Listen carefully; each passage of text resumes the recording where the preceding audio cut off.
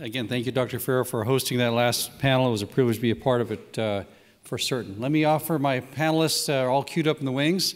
This is, we're going to heel to toe all the way through. So if I have Vice Admiral Dan Abel, Rear Admiral Tom Marotta, and Senior Executive Service Member LeeAnn Borman. Come on down. Good to see you, sir. This panel, of course, as John articulated, this is about essentially Arctic security from the various United States services that are involved in the Arctic region. Now, it's interesting to note here, for those folks who don't, especially in the community of science, that don't necessarily distinguish between the different departments which these military services are part of, but it's important for the following distinctions. We have Vice Admiral Dan Abel, who's coming to us as the Deputy Commandant for Operations of the United States Coast Guard. The United States Coast Guard, of course, is a member of the component within the Department of Homeland Security. And for those folks who really care about congressional appropriations and congressional titles, Admiral Abel conducts operation. In fact, his new call sign is, since he's been in the job, I've known Admiral Abel for quite some time, is call sign Ops, because that's what he does for the United States Coast Guard. So not only does he oversee the organized training and preparation of forces to conduct operations, but then he actually conducts those operations on behalf of assigned missions that come to the Coast Guard from the Department of Homeland Security, the senior department. He exercises Title 10 authorities as well as Title 14. Title 10 is that in business of defense. If you will, he supports the defense of the United States on missions assigned statutory to the United States Coast Guard. But he also conducts law enforcement operations under Title 14. So in sum, Admiral Abel and the United States Coast Guard, the operations that he shepherds for the nation across the planet, is focused on from the hand of help, if you will, to the clenched fists of resolve and everything in between. Of course, Admiral Abel comes to us as each of these bios are located in your pamphlet, but he has extensive Arctic experience. And he's just come up from Miami, the United States Southern Command. Before that, he was the Arctic operator serving as the District 17 commander. For those folks who do note, we had planned to have Lieutenant General Tom Bussier with us, but unbelievably, for an Air Force 3-star, we would expect he'd be able to have his own airplane at his disposal, but he actually flies commercial, and Alaska Airlines unfortunately canceled his flight. He would, if he kept on schedule, would have arrived here about 5 this evening, a little bit late for this panel, so he does send his regrets, and for those folks who saw the panel, he's not able to join us. From the United States Navy, representing the line views of the United States Navy from the N3, N5, if you will, the N3, N5 is the business of both operations and strategy and planning. And this is Rear Admiral Tom Marotta, who serves in the reserve capacity there, but being reservist doesn't mean anything less. He is a full-time, on-contact member of the United States Navy staff and making sure that not only operations but planning and strategy synchronize. And then from the United States Air Force, we have LeeAnn Borman, who comes from the A5. For those folks who know, that's his planning and strategy for the headquarters of the United States Air Force. So from our vantage point, we got, if you will, these 3 pros from Dover from the respective vantage points. I also recommend the fact that each of these services that are represented here on the Coast Guard, we've covered both the Title 10, Title 14. The United States Air Force, the United States Navy operates, if you will, a service perspective that is essentially to organize, train, and equip forces for unified command. But in all sincerity, each of these services has their own Arctic strategy or Arctic strategy outlooks. Essentially, it intends to guide how those services present forces and conduct operations in support of the U.S. national interest in the Arctic region. So we planned this panel to give each of these panelists an opportunity to cover down on their perspectives from a service view in an open presentation. And then from that, we'll go to some Q&A, but we're going to do a kind of fireside chat style as best we can. So first of all, we're going to go in ascending order, if you will, in this case here. We're going to start with Ms. Borman, who's coming up to cover down on the United States Air Force's advantages she sees from the Air Force in Arctic strategy and Arctic security. LeeAnn, I give you the floor. And I have the clicker if you want me to be the clicker person for you, as you wish. Well, I just want to make sure the microphone is working. You're loud and clear, madam. Excellent. Well, thank you, first of all, for inviting the Air Force to participate in a forum called Naval and Maritime Operations. I know it might seem a bit odd, but the Air Force has actually been a dominant and predominant DoD presence in the Arctic for decades. Whether it was from air power's help in defeating the Japanese invasions of the Aleutian Islands during World War II, or our role decades later, frankly, in developing radars to detect Soviet bombers coming across the poles during the Cold War. The imperative for the Air Force to be in the Arctic hasn't changed. Challenges to land and surface operations, combined with vast area of limited infrastructure, has meant that Air Force air power and capabilities have continued to be essential in the region, not only to gain access, but to provide long-term reach as well as timely response. I'm going to ask you to hold on this slide for just a moment because there are a few things I want to cover before we get into it, because I know the tendency is to look at the slide. So one of the interesting things you'll see in today's Air Force mission is that the Arctic is an area where we have almost 80% of the DoD Arctic resourcing. Our forces in the region are varied, as are our mission sets.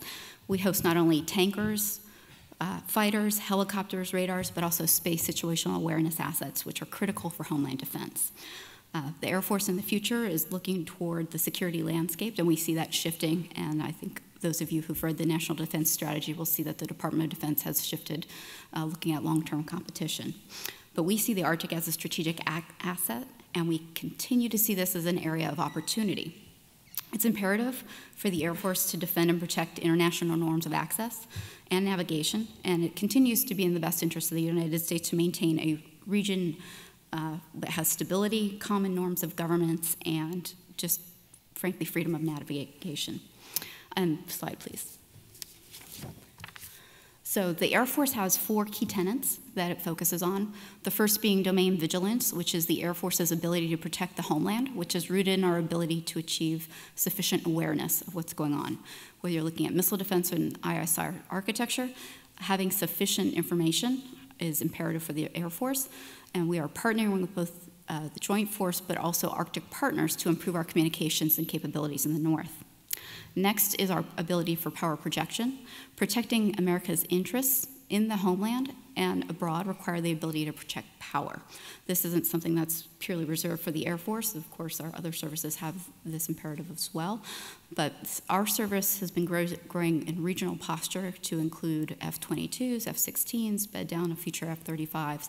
And frankly, by the time we hit 2022, Alaska will have more advanced fighters than any other location in the world.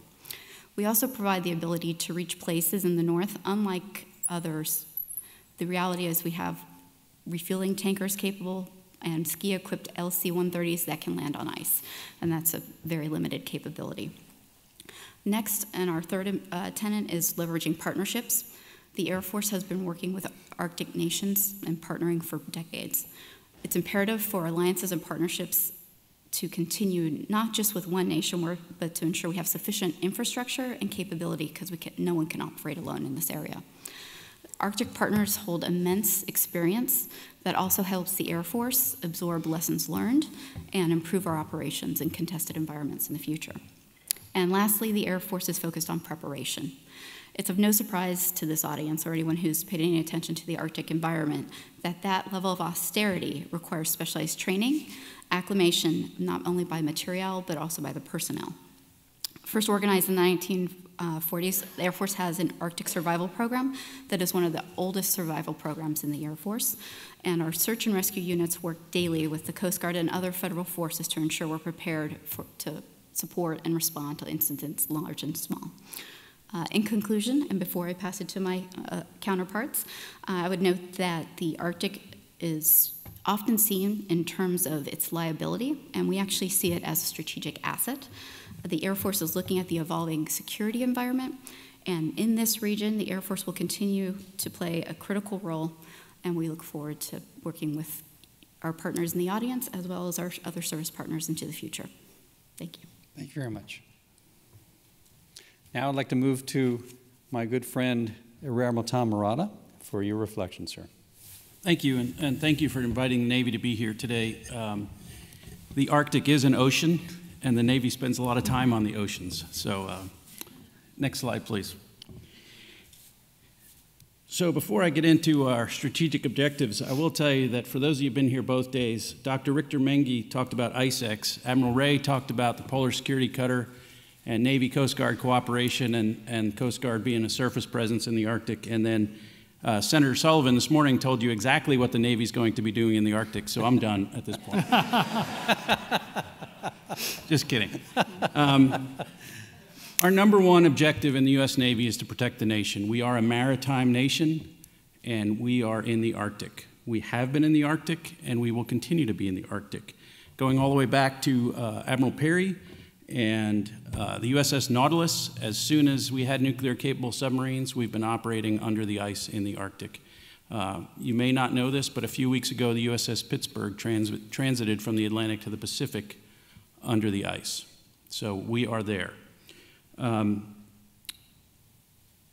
We want to make sure that everybody knows that when the military operates, we have the Navy, we have the Air Force. Navy, I'm also representing the Marine Corps as the Department of the Navy, and the Army. We operate as a joint force. So we couldn't do what we do without the Air Force and the Coast Guard. The Coast Guard can't operate without the Air Force and the Navy. The Army can't operate without all of the services in support. So just so you know, we're all a joint force, and that's how we have to decide what we're going to do with our limited resources as we move forward in the defense budget. So I just want everybody to know, I'm talking about the Navy, but I can't do my mission without the Air Force, Coast Guard, Marine Corps, and Army. And the same is true for all of the services. So think in terms of joint force. So you can see the objectives there. Ensure the United States Arctic sovereignty and provide homeland defense, right? That seems like common sense. Provide ready forces to respond to crises and contingencies. We have, I'll show you a slide, the last slide will show you where the Navy operates on any given day, and you'll see that it's a global Navy, and the Arctic is one of our strategic regions, okay? But it's not all of them. And then preserve freedom of the seas. What does that mean? Well, according to international law, you are supposed to be able to transit commercially, militarily, privately through our oceans and through our straits. And so the United States Navy does not ask permission. We don't tell anybody. We just go where we can in accordance with international law. And so that's where you've heard today, yesterday and today, a little bit from our Canadian partners have mentioned that, and we'll talk about the Russians here in a minute. But that's how the Navy operates. We do that so that we maintain freedom of the seas. And by doing that as the U.S. Navy, that ensures freedom of the seas for all nations, not just for the United States. So I just want to let you know the concept behind how the Navy operates in those cases. Next slide, please, Church. So here's some key elements of our strategy. The great power competition is real. We've mentioned it a couple times over the 2 days. We call the Arctic an area of low conflict, but it's not no conflict.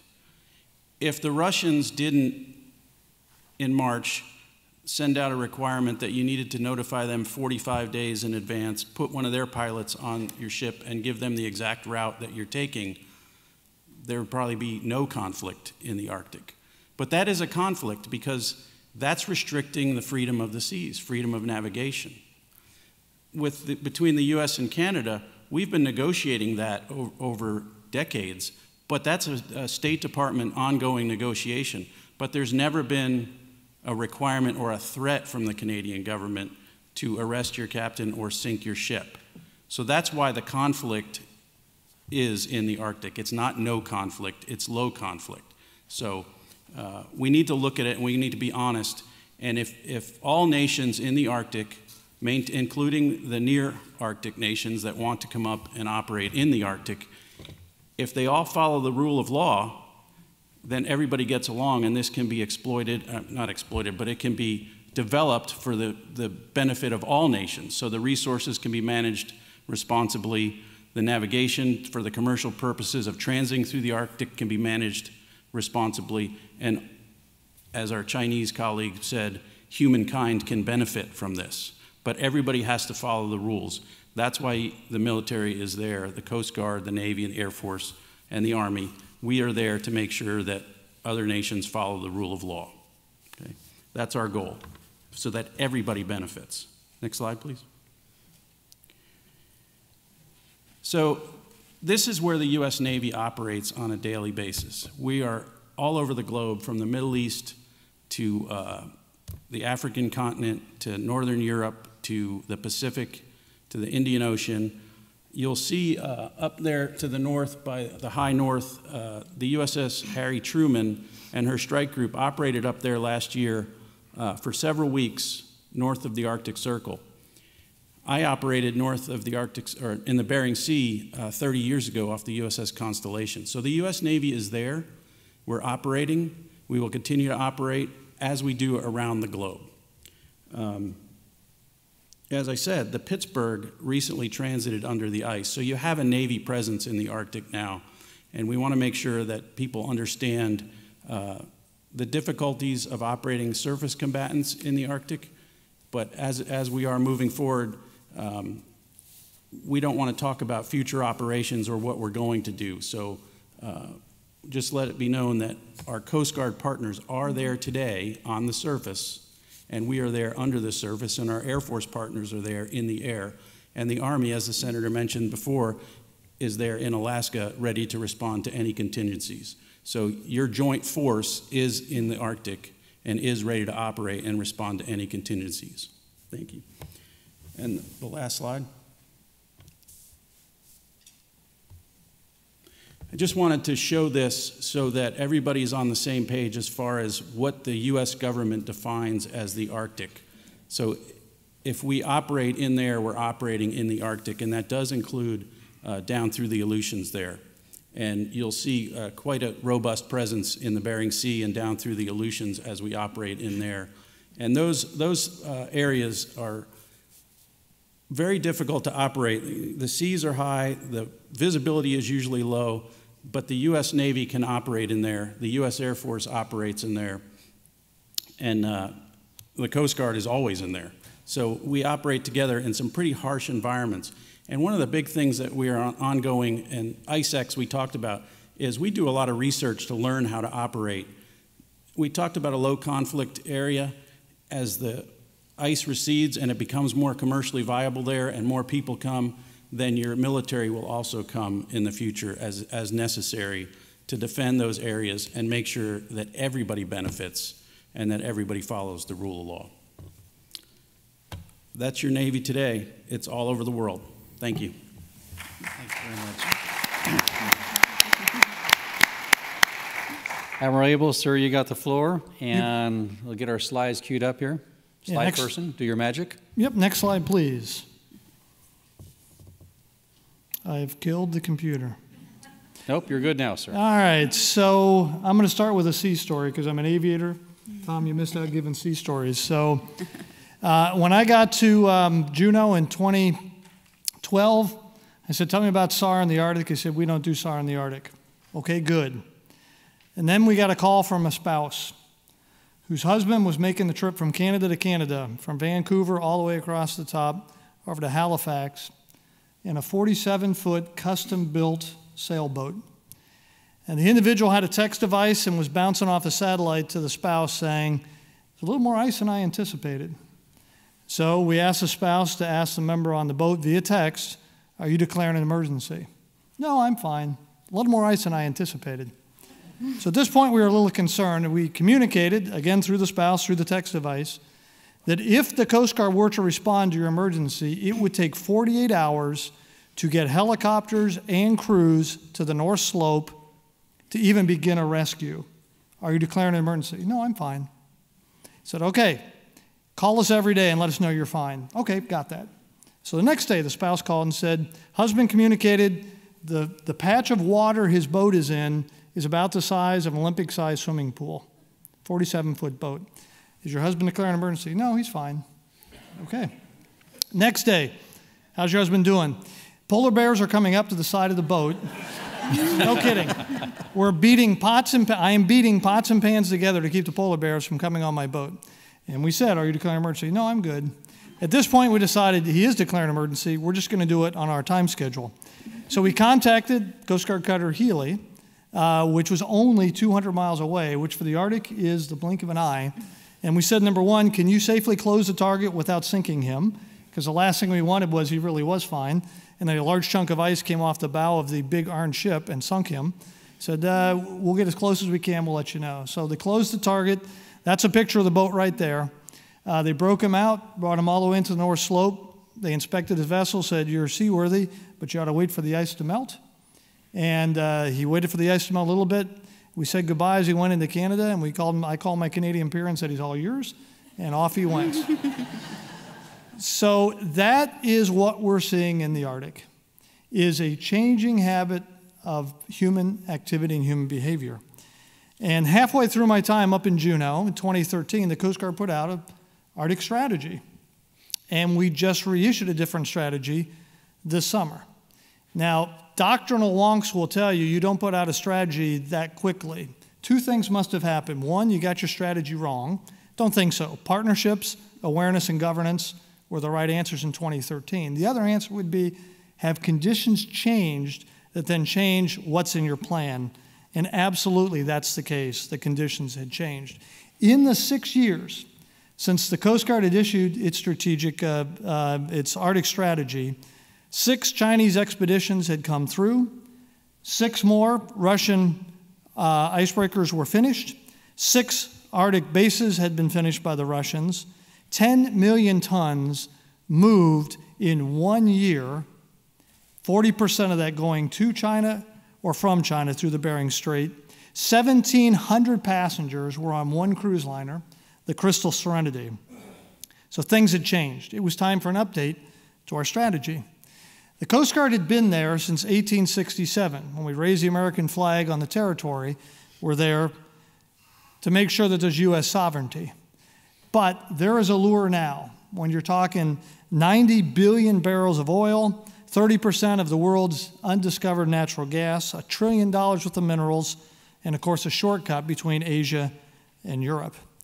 So the first element of the updated Coast Guard strategy is to enhance capability in America's Arctic.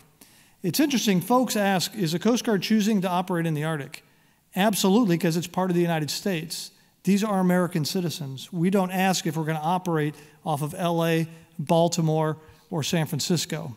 It's the American coast, and that's where the Coast Guard belongs. But we need to be there. Up to now, the presence has been seasonal and adaptive. When Shell was drilling, we hovered around there. When the activity moved further to the east, we moved there. But we have got to have the ability to exist and be there 7/24 year-round. That's why I'm sure you heard Admiral Ray talk about the awarding of the contract for the Polar Security Cutter. A huge breakthrough for the Coast Guard. We're looking to get at least 6 icebreakers. 3 of them have got to be heavy icebreakers, and we need 1 right now. Our lone icebreaker that has to wait until 2023 for that relief to show up is the Polar Star. And the Polar Star is 40 years old. And although she's an all-star, she goes into pretty big rehab every single year. $70 million is going to be invested in getting her into shape to go back down to the South Pole. There is no buddy system for her. If she runs into a problem, there is nothing with the U.S. flag that will come to save her. So we need that vessel quickly. Persistence awareness and, of course, communications is a challenge for everyone that operates in the Arctic. The second pillar, and Tom kind of spoke to this, is the rules-based order. There's an international norm for how nations behave with each other and how they interact with one another. We need to make sure that the Arctic is no different, the way nations behave. This fly is going to drive me crazy here. There is a difference between a white ship, an orange ship, and a gray ship. No offense to our Navy friends, but with our legal authorities that Church kind of talked about, we can visit a vessel and inspect it based on safety, security, as environmental regulators, and nobody says anything about it. Or we can be there as an element of national power wearing our Title X hat. And we're there to make sure that if anybody challenges the norms that are created for international activity in the maritime are violated, that we're there to say that's not the way we do it in the Arctic. And the last one is to innovate and adapt for resiliency and economic prosperity. So my first 3 days up in Alaska, usually what you do with your relief is you sit in an office and they go through files and you talk about this thing and that issue. The relief I had was, nope, we're going to the North Slope, we're getting on a snow machine, we're going offshore. We went 5 miles out onto the Arctic Ocean on a snow machine with Billy, who was he was an Alaskan whaling captain. He showed me this patch of ice. He goes, that's the Arctic equivalent of quicksand. Don't stand there. We'll never see you again. Thanks, Billy, for showing me that. And he showed me how to read the clouds. That's where the ice is melting, create special clouds. The whales are going to be coming through there. I said, so Billy, how are things? He said, some of the things my grandfather taught me and my grandfather's grandfather taught him. Some things are new. The ice is thinner. The hunt is different. We need to adapt. And the same remains for the United States Coast Guard. We're going to adapt. And obviously, we're going to make sure that we're there. The last part we're going to do is, it's very rare that our Earth gives us a clean sheet of paper for a maritime environment. The question would be, why would we use 1700s technologies of lighthouses and buoys to mark that?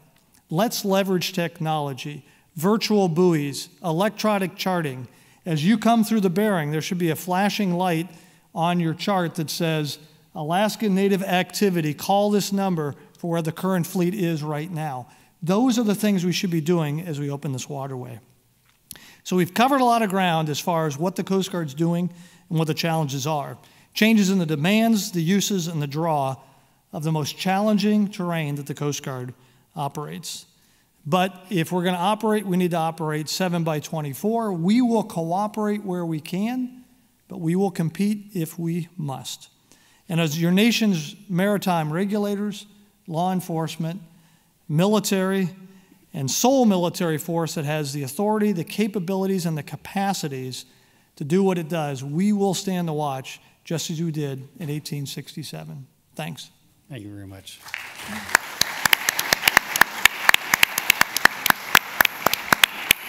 We have time for just a couple questions here, and I appreciate the perspectives from both the United States Air Force, United States Navy, United States Coast Guard. I have a couple questions. I see some already queuing up here, but let me get mine off first, okay, because I put some time to put these together. And I'm going to just try to cue this. We talked earlier through the conference about great power competition. It was alluded through in some of the prior discussions here in this panel. Well, let's take a look at great power competition at the eyes of a Russian perspective. The Russian activities in the Arctic, of course, are quite bolstered, and we've seen several presentations where the numbers are quite high compared to they were 10, 15 years ago. To me, from a vantage point of military service, in coping with the competition aspects, if competition is really what's the art of the game right now regarding Russian activities in the Arctic, your thoughts in managing risks and reducing threat. How concerned should we be for the current activities of Russia in the Arctic region?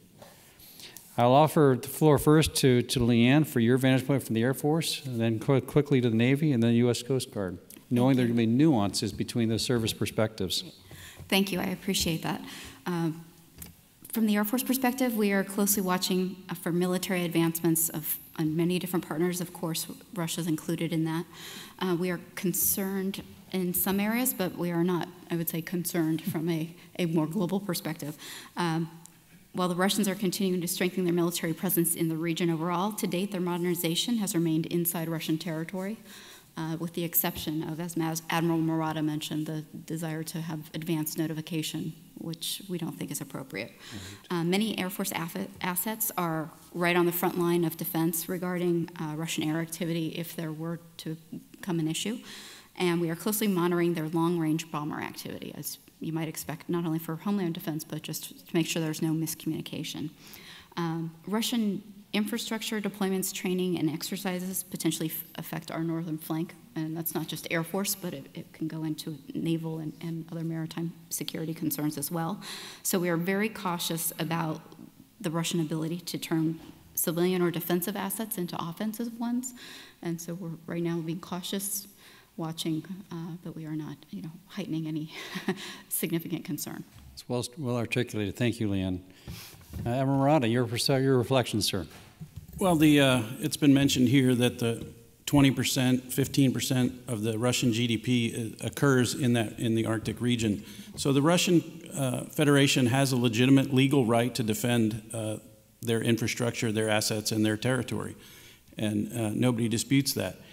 Everything so far has been in defensive nature. We're watching the buildup. If it becomes concerning, if there becomes an aggressive or offensive, then that will be met. But at this point, we are on an intelligence gathering, just watching and waiting to see if anything happens further in an offensive or aggressive manner. But right now, it seems to be defensive. So it is a buildup. It is something to be concerned about. But at the same time, we don't want to focus on one region to the, and miss what else is going on around the world as far as the U.S. Navy. So we watch the Russian buildup everywhere. So we have the Eastern Mediterranean, we have the North Atlantic, and we also have along the Arctic approaches there. So we watch it in all areas. We don't see, like the yellow bullet on the slide, excuse me, we don't see any area of the globe. So we're watching it and seeing where it goes. But right now it seems to be a defensive buildup. Thank you very much, Admiral. And Admiral Abel, your reflection, sir. Well, I mean, I think Tom got it right. I mean, based on their geography and where there's a lot of energy, it makes sense that Russia has a great interest in the Arctic. I mean, it's to their economic benefit. It is driving activity. When 40% of the transits through the Bering or LNG related, most of it going to China, that's driving activity there. Dual use, LeeAnn talked about, is it military, is it civilian? Kind of yes, kind of no. Yeah. And the Northern Sea Route Administration, they've kind of set up like a turnpike authority saying we're going to charge you, here's your gas stations, you got to use our icebreakers. It's a different kind of model that certainly doesn't jive necessarily with international norms. But I will say that in a number of forums, the Arctic Coast Guard Forum and the North Pacific Coast Guard Forums, we work with our Russian counterparts, and we should. The Coast Guard works with the Border Guard. Remember, the distance across the two nations is about from D.C. to Baltimore. It's 44 miles. You have got to work with your partner that's that close. If there's things in the water that shouldn't be there, oil or people, somebody has to react. You have to coordinate that. And candidly, the Port Access Route Study that eventually got approved by the International Maritime Organization was with Russian cooperation, saying this is how we can harmonize traffic with traditional uses of the water as well as environmentally sensitive areas to make sure the traffic is well synchronized with other uses for the Bering. So they're great friends, but certainly they have some different interests. Well, I'm going to take, first of all, thank you for that, Admiral. Let me offer this is that we've, of course, the other member of the great power competition equation is that of China. We had a great series of reflections. So is it a competition or a collaboration or cooperation when it comes to China's activities in the Arctic? From our vantage point, we do know that China is expanding its operational footprint in the Arctic region, also investments in Arctic infrastructure. I'd like to offer some reflections that you may have in China's expanding roles in the Arctic. Are these concerning, or are they, from your vantage point, is this a new era where more people are coming to take advantage of this, if you will, fourth coast for the United States? Let me first go to Ms. Borman. Your reflections, ma'am. Thank you. We've noticed that China's Arctic narrative has been to normalize its presence in the region, and that they clearly seek a governance role. But the reality is that China is not an Arctic nation. Russia is, so we have a different approach there. But Beijing's lack of transparency, whether it's in polar research, expeditionary activities, or their approach to natural resources development, is certainly of concern. DoD as a whole, and not just the Air Force, but in general, looks towards pursuing a constructive, results-oriented relationship with China, but we will not accept, and this is something that we've said in different ways, but I'll say it again, we will not accept policies or actions that threaten or undermine the rules-based order. Thank you very much. Admiral Marotta. I would just echo that exactly. China has every right to do research on international waters. We do the same around the world. They have every right to seek natural resources for their people, as long as it's done according to the rules that are established by international law. then everything will be fine. But they are not an Arctic nation, so the term near Arctic, if they think that they have a role in governance, I would disagree with that. I think that their right to be there does not extend to the right to tell the Arctic nations that have successfully, to this point, safeguarded this environment and are responsibly pursuing the development of it. I don't think that China has a right to impede on that. The nations that live around the Arctic, nobody owns it really. They just live around it. They have done a pretty good job. So that's where we are with China. As long as they're peaceful and follow the norms and international law, then they have a right to do what they want to do.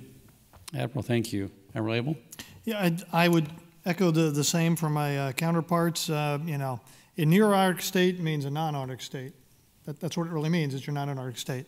Yeah. And as long as you abide by the norms, the Chinese have an interesting pattern that they've exhibited certainly in the Indo-PACOM AOR. And if we see those types of behaviors, then I think it would be troubling as far as just persistent violation of norms that become the norm. And that's what we have to be looking out for. Very much agree with that, sir. Thank you for the buzzer. I'd like to ask this question because obviously in your Title 14 hat, Admiral Abel, you deal with the illicit activities of non-state actors from a criminal aspect in the maritime approaches in the Arctic. From your vantage point, specifically since you had the experience in the United States Southern Command and the southern approach to the United States and the narcotic challenges presented there, from that vantage point, as you look to the Arctic, are you concerned about illicit activities from non-state actors and the U.S. maritime approaches in the Bering, Chukchi, Beaufort Seas? I would say at this point, no. But as you get more human activity up there, what does that human activity attract? That I don't know. But I would say that just as on our southern approaches to the United States, it's a whole of government issue, you know, as far as working with the state, work with other federal agencies that have Title 14 or Department of Justice or other agencies that could team with us to make sure that the villages on the North Slope are just as safe as any other part of our nation's coastline. Thank you. My last question for you all, and I apologize for the questions, but we're getting tight on time, and I promised these folks I'd get through these. So I'll ask you to hijack these folks after we're done here, but let me get this one last out. I appreciate that, and I'm grateful for your patience. So this one question for you all, because this is a community gathering where operators and scientists come together to think through tough problems and get good understandings of not only policy governance, but also of research.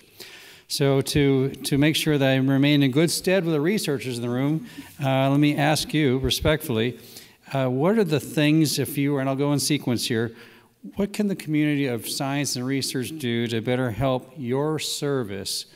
Perhaps it's not being done now to the level you prefer, be able to cope with the physical environments that your services face in the Arctic. What would you want researchers to embark upon that they're maybe not doing or not doing enough of now? Ms. Borman, I respectfully give you the floor, the first bite at this apple. Thank you. That sounds like I get a blank check. That sounds wonderful. But I know that's not the case, so I'm going to bring some reality to that. You know, Air Force installations are really on the front lines in the Arctic, and we have many challenges that frankly, the research community knows quite well. Whether it's understanding permafrost distribution and construction techniques, projecting coastal erosion forecasts, or similar erosion that can affect our radars on the North Slope. We look for your advice, information, findings. We can't be every place all the time. None of the military services can. And where you are there, it will help us leverage more information. Weather observing and forecasting continue to be large challenges, and the minimal surface-based sensors that we have, I think, is an area where we can always use additional help. But also understanding the feedback loop between sea, ice, and land will help us as we traverse over it. Thank you very much, Ms. Borman. Admiral Marotta. I would echo what LeeAnn said about weather forecasting. Any way to gather more data to have more accurate and timely forecasts would help the Navy in all of our missions. For that matter, it would help everybody in the world because most of in the Northern Hemisphere, Arctic weather drives what's going on in the continental regions. So if we could have that.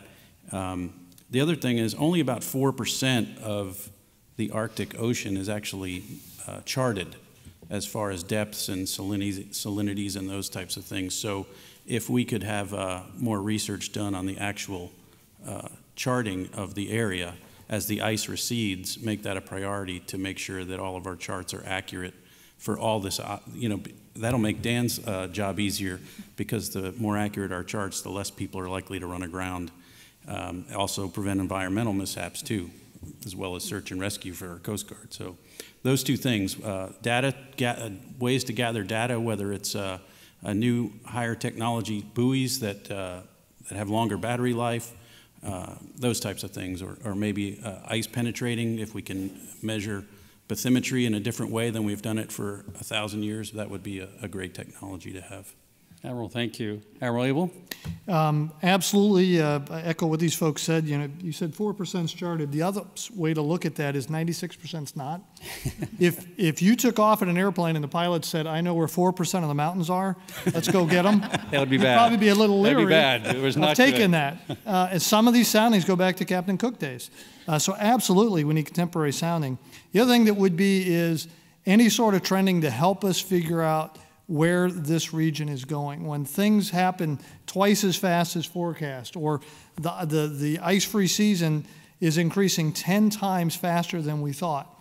And I know that it's real tough for scientists to extrapolate forward, but if you let us know where things are going, then we can help as far as the presence we need, the activity we can expect, and to make sure that we stay one step ahead of what the world and the nation needs in this fragile part of the world. Admiral, thank you. Ladies and gentlemen, from my vantage point, the nation is well served by senior leaders such as these three folks representing the respective services in securing America's national interests in the Arctic region. Please join me in a warm round of applause for these patriots.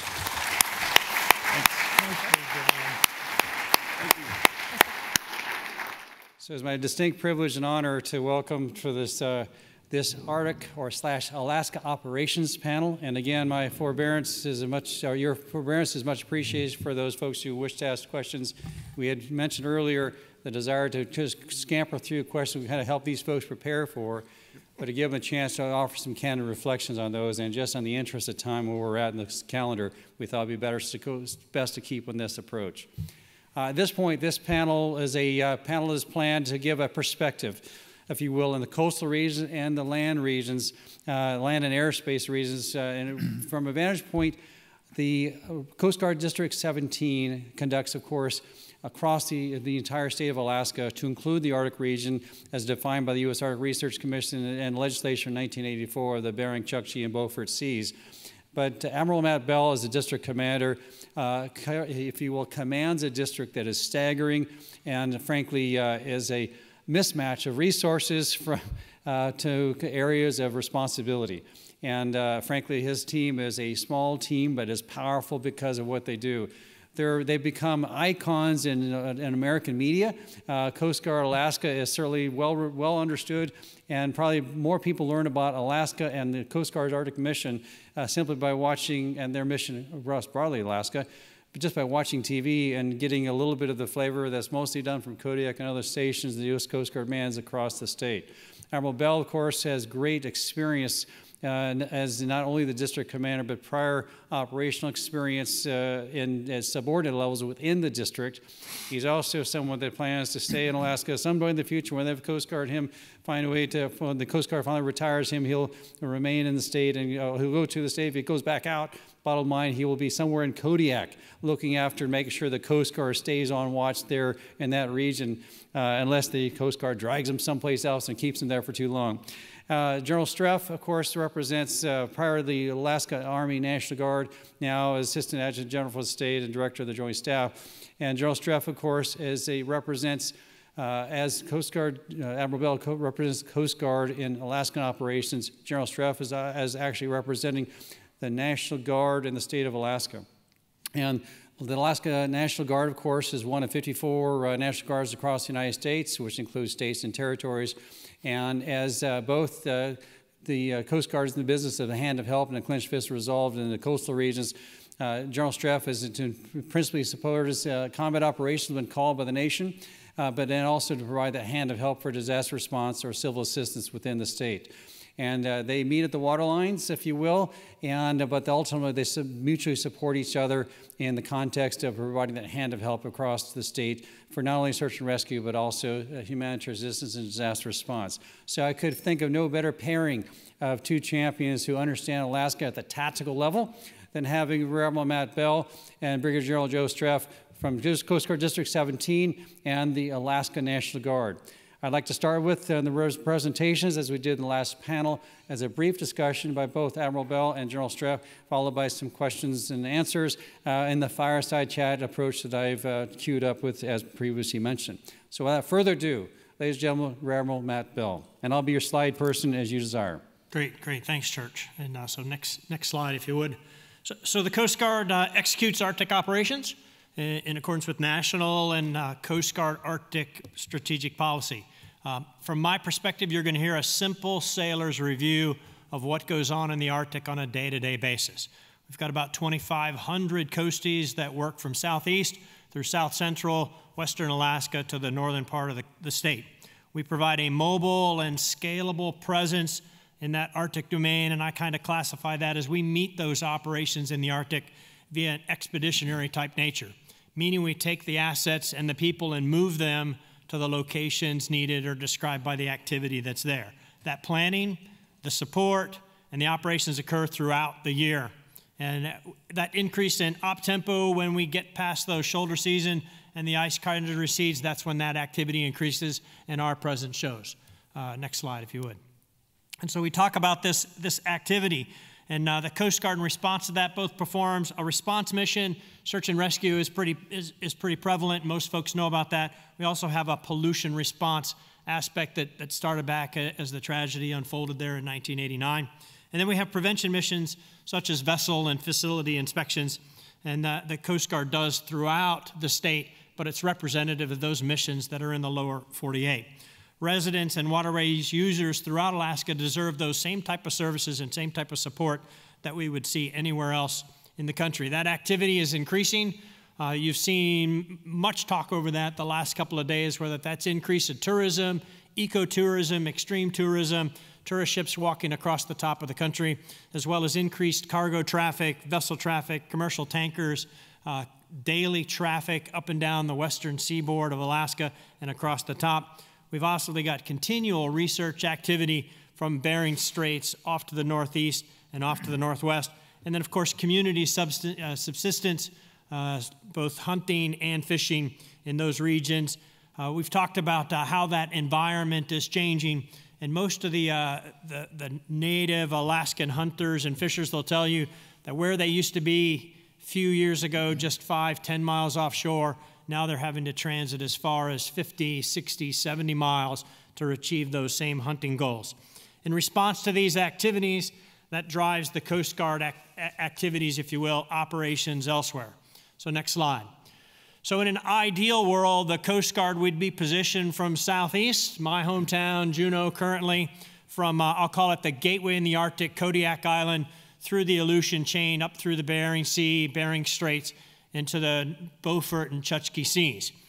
We capped that off with Healy's annual transit north in support of the National Science Foundation. We try to position a flight deck equipped cutter in the Bering Straits to do Arctic operations 2 to 4 months out of the year. We have a forward operating air base that we deploy out of Kotzebue where we'll fly H-60s. Down in the Bering Sea, we have a continual presence year-round of a flight deck-equipped cutter, mostly provides search and rescue and law enforcement actions in the Bering Sea. All of those come either home station in Kodiak or somewhere in the lower 48. Now let me say that again. All of those assets I just described come from Kodiak or the lower 48. So if you look at the entire western region of Alaska and the northern part of the state, there are no embed, no home-ported assets in that particular part of the region. We drive those resources from Kodiak or the lower 48 as activity increases. Again, mobile force packages, mobile capability expeditionary in fashion. That ideal force laydown allows me to kind of talk through what we would expect from a daily operational perspective. So if you'd go to the next slide. So in addition to the on-water capabilities, on-water requirements that we typically associate with law enforcement, search and rescue, we also have an obligation to take a look at prevention and response capabilities ashore.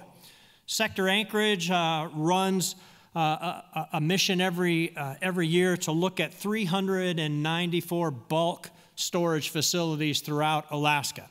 360 of them are not accessible via road, and 275 of those bulk facilities reside in the Arctic. The facilities are inaccessible, requires us to go by air, by snow machine, and even by dog sled team. In order to attain mission readiness and then increase our awareness, as well as accurately prioritize the risks with those facilities, Sector Anchorage has developed a plan to get out and reach those particular facilities over the next 3 to 5 years. Why 3 to 5 years? Well, to put that into perspective, to visit a shoreside facility in the lower 48, an inspector would go out, and it's about a 1 to 2 hour evolution. For those in Alaska, it takes 2 to 3 days just to get there. Same inspection, and then 2 to 3 days to return home. So over the next 2 to 3 years, we'll be able to establish, I'll call it a baseline review of those particular facilities. This illustration in the center of the picture there shows Sector Anchorage's approach to get out to 12 of those, I'll call them designated hub locations, and then 2 to 3 weeks by a very capable, trained and tried team will be able to get out to those smaller individual communities surrounding that particular hub. Again, 2 to 3 weeks out in the field, they can come back, reprovision, and then redeploy to the next hub community. Next slide, if you will. So when we talk about the activity in the Arctic, this picture shows or demonstrates just one day from this past fall on who's operating in the Arctic. We talk about vessel activity is increasing, whether that's cruise ships, tug and barges, research vessels, cargo vessels, tankers, adventurers, commercial, and even subsistence vessels from all those coastal communities. The traffic level remains modest. We project that it's going to continue to increase as we see that ice recede over time. I'd like to put this in perspective when you just look at that distance that all of those are coverage in that particular graphic. If you go to the next slide. So just this past fall, we had a particular day, I'll call it 2 days, one tragic loss and the other a very great success story. So Cutter Monroe was down doing fisheries patrols off of Slime Bank down next to the Aleutian Chain when District 17 Command Center got a call for a potential man overboard from the fishing vessel Clipper Epic. 400 nautical miles northwest of where Douglas Monroe was positioned, got underway and proceeded at best speed to get to that location. So when you consider 25 knot winds, 10-foot seas, and nearly zero visibility, it took the ship almost 20 hours to arrive on scene. With the support of C-130 support coming out of Kodiak, they were able to do a search and rescue process or exercise in searching for a man overboard in some pretty austere conditions. Unfortunately, we were unable to locate the member that fell overboard. 7 hours later, we got a second call through the command center from Tuninak that talked about a skiff that had gotten underway and then ended up displaced from the beach with 5 people on board, 3 adults and 2 children. So again, Monroe was asked to respond, in addition to some H-60s out of Kodiak and the additional C-130 support.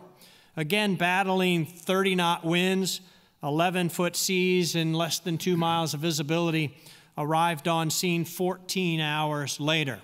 In this case, success, the H-60 that came out of Kodiak, refueled in Bethel, arrived on scene, was actually able to execute the hoist, and all 5 personnel were recovered.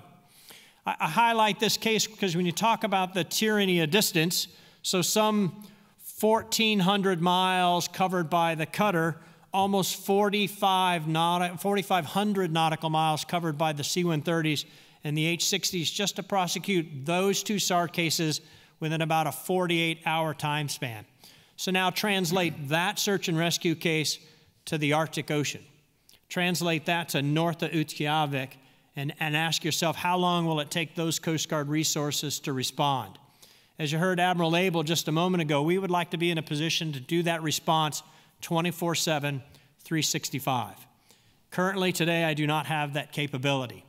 We'll be lucky for the next couple of months that Healy will be up doing work for the National Science Foundation, and beyond that, it's rotary wing search and rescue, deploying from Kodiak, walking itself up the west coast of Alaska to the North Slope. Takes 8 to 10 hours for those helicopters to arrive in Utqiagvik, and by then we'd need to change out the air crew for another crew to be able to fly that mission. This highlights those challenges. Next slide, if you will. And I'd like to summarize those Arctic operations challenges day to day. The limited infrastructure that's there, the minimal communications, the tyranny of distance requires us to go a long way beyond that supporting home base. The sparse resources that exist when you get there, you're going to use up those precious resources that you have very, very quickly. We can talk about extreme or unpredictable weather. And the operators that work there, I call most Coast Guard men and women good at what they do. When they come to Alaska, they become great at what they do because they are challenged by the environment. They're challenged by that tyranny of distance. We can talk about the investments that we need to make in the future to kind of counteract or mitigate those challenges. And those, I've kind of grouped them into 4 buckets. Invest in the infrastructure, invest in the people, invest in our capabilities, and invest in the partnerships. Our partnerships are crucial and key across the state. I can tell you there's no one entity, whether that's on the federal level, at the state level, or at the private level, that has the resources needed to do what they can do across the state. We all rely on each other to get those missions done. And as you can see, the partnership that we have here at the table exemplifies the partnerships that we have around the state. And with that, I'll turn it back over to Church and introduce Joe here, please. Admiral Bell, thank you very, very much. General Streff, first of all, let me get your slides queued up here. Mr. Slideman in the back. Well, Church, I want to say thanks for the invitation, and as your token Army guy, I'll do my best to merge the Marine piece of this into the land and air domains that are usually my responsibility. You'll be exceptional without question. Sir, you got the floor. Great, thanks. We've seen a lot of maps, but I'd like to take a moment and just have you imagine something.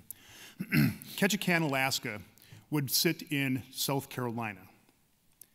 The North Slope of Alaska would sit in northern Minnesota.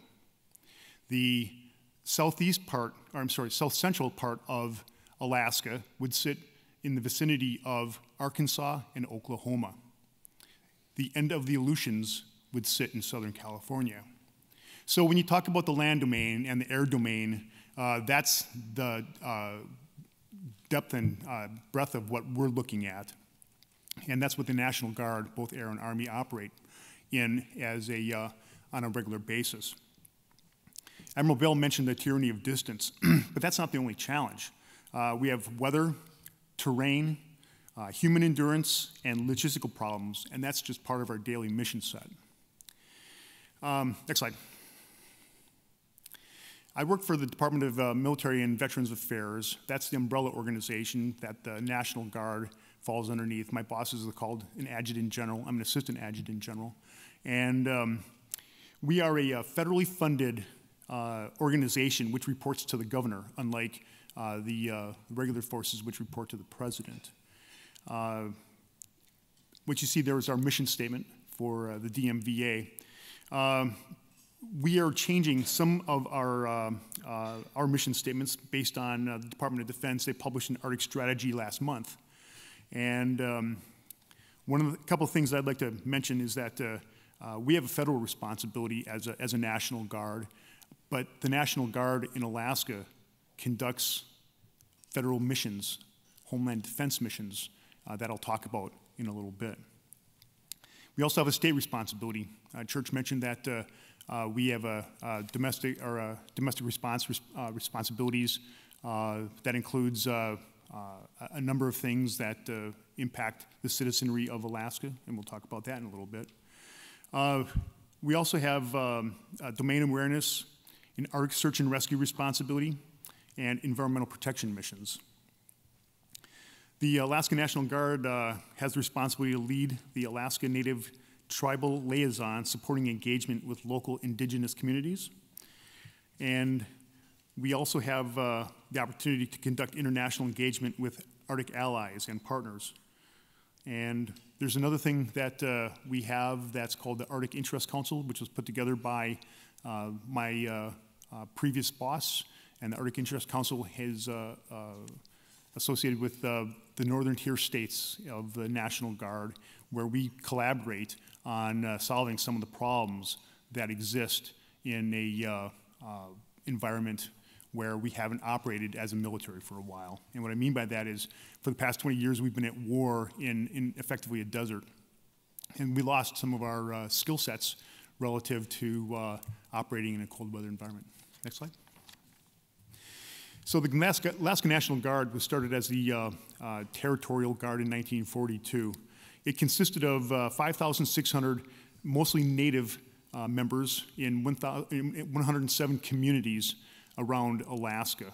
They were volunteers. They ranged in age from 12 to 80 and were minimally equipped.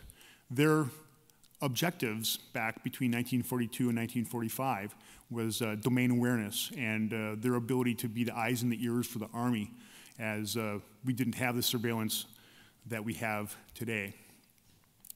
After World War II, the Alaska Territorial Guard transitioned to the Alaska Army National Guard and took over the same mission, being the eyes and the ears for what would be a Soviet incursion in and around on our shores and our air. That mission changed again in 1991 when the collapse of the Soviet Union took place. We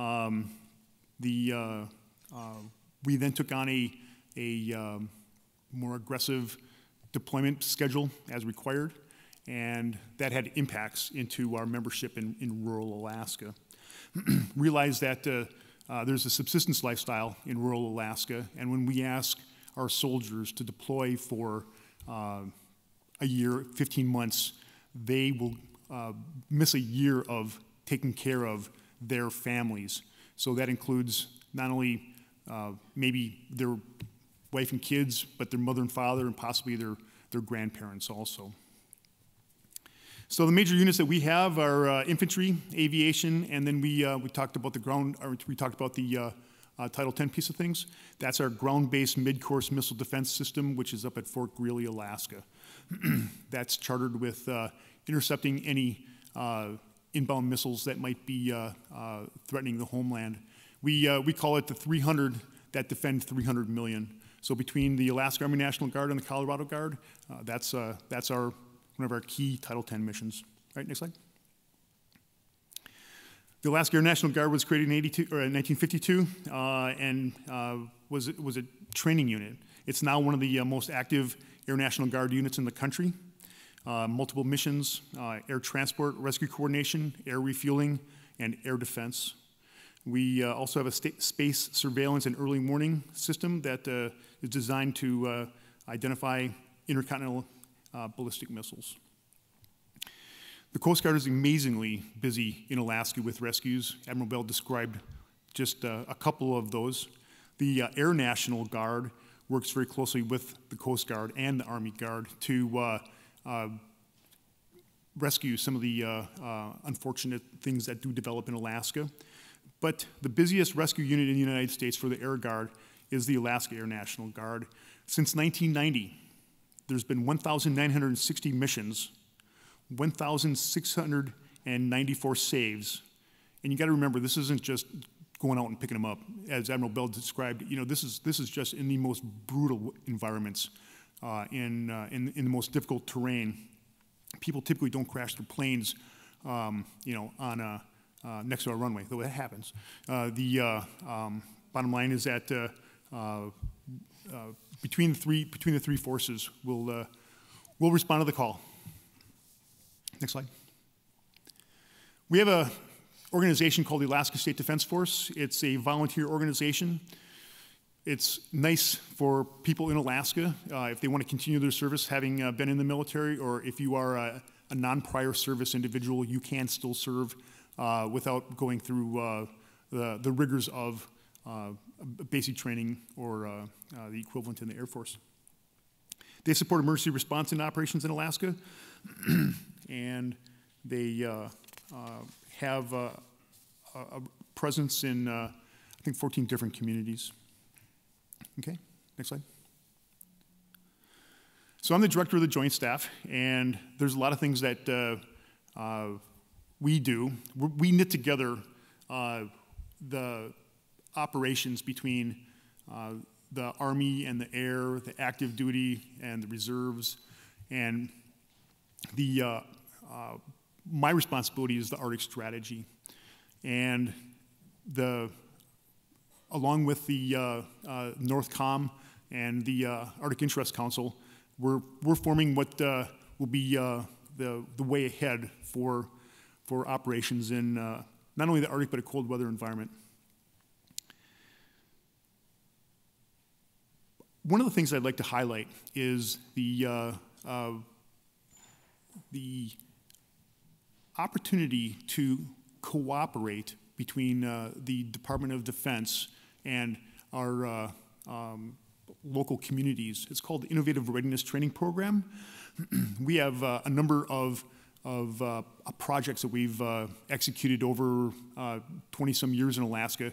The Innovative Readiness Training Program brings together military units who need to conduct training in their specific jobs with communities that have requirements that match.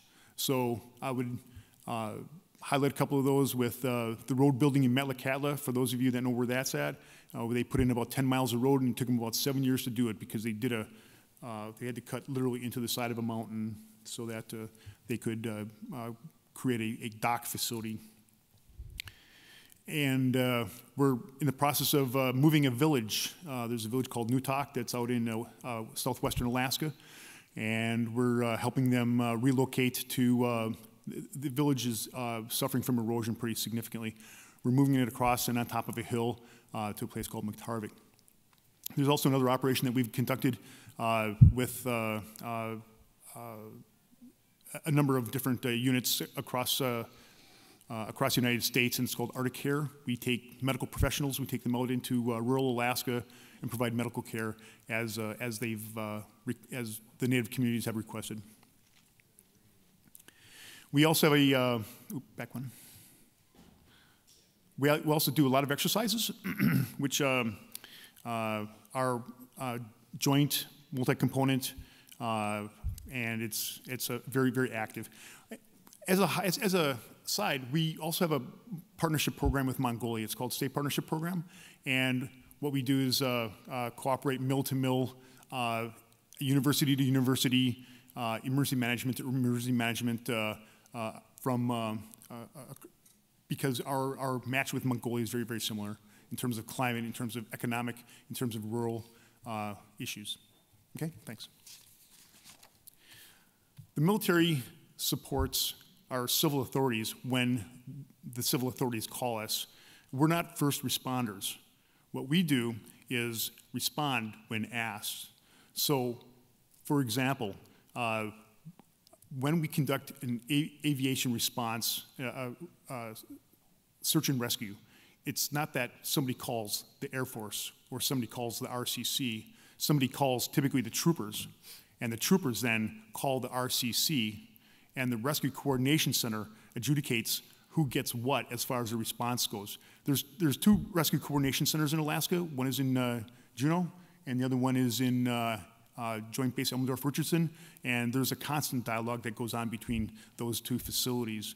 And we work together with those with the civil authorities, and the Homeland Security and Emergency Management section of the DMVA is our civil response to things like earthquakes. And we'll talk about that in a bit. So, next slide. I'd like to just orient you to a couple different pictures here. On the bottom left is a F-22 Intercept and of a Bear bomber. That is a reserve unit. That reserve unit is being refueled by, if you take a look at the top left picture, an Air National Guard KC-135 that's out of Fairbanks. So the bottom plane's out of Anchorage. The top plane is out of Fairbanks. The guy that's on the scope is National Guardsman. But this is all coordinated at the Title 10 level with the NORAD, Northcom coordination, and that's General Boussier in Alaska Command. On the bottom right-hand side is a missile being loaded into a missile silo at Fort Greely, and that's where our Title 10 National Guardsmen stand watch 24/7, 365. And on the top right is, you can see 3 helicopters. 2 of them are Air Guard, 1 is Army Guard, and that's part of the ISEX program. And we did support historically for the ISEX program. Next slide. So what you're looking at is some of the things that can go wrong in Alaska. Top left, Senator Murkowski mentioned there was 24,000 lightning strikes. Typically, you know, we of the hundreds of fires that do burn in Alaska, we only respond when they run out of civil support for those kind of things. And typically, the civil support and the Alaska National Guard only fight fires where there is a threat to infrastructure. Otherwise, we just let fires burn until the snow flies. On the right-hand side is a package that is, it's a Arctic survival package. It's an air mobile or air droppable ground mobile package that can be deployed to drop into an isolated area to assist 28 people for 6.5 days.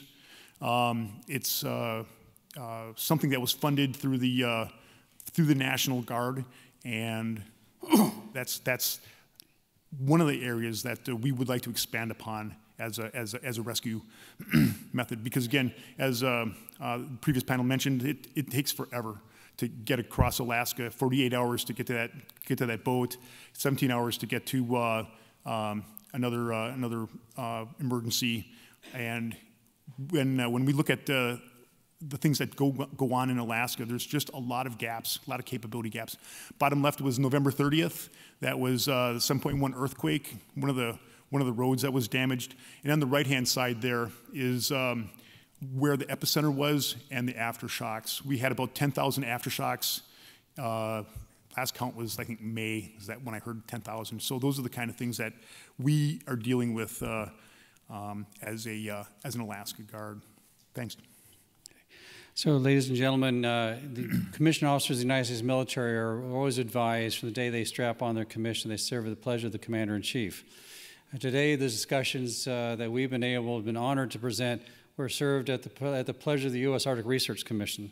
So based on some interest of moving to the next conversation, we're going to bring this conversation to close. But before we do so, could you please offer a round warm applause for these champions?